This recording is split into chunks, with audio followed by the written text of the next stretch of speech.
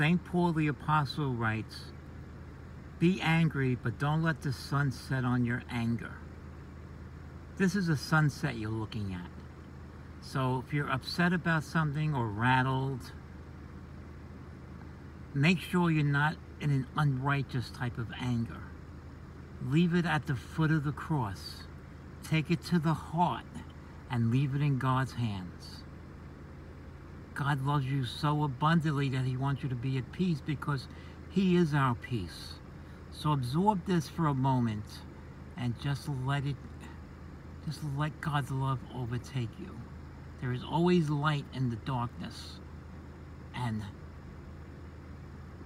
being angry, going to sleep is a real darkness. So be a light, rest in his love, and be at peace. God bless. Take it to the foot of the cross.